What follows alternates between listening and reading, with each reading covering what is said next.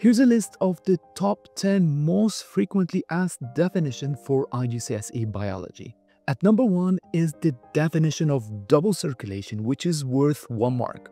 Double circulation is when the blood goes through the heart twice to complete a full cycle around the body.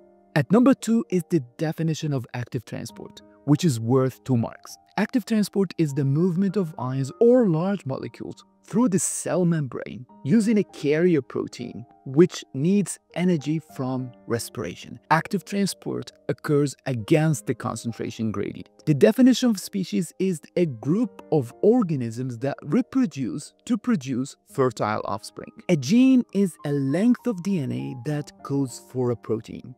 An allele is a different version of a gene.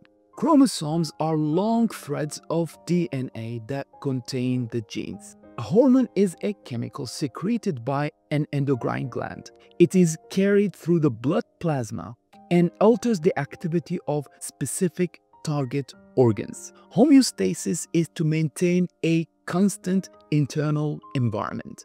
A population is a group of organisms of the same species, live in the same habitat at the same time.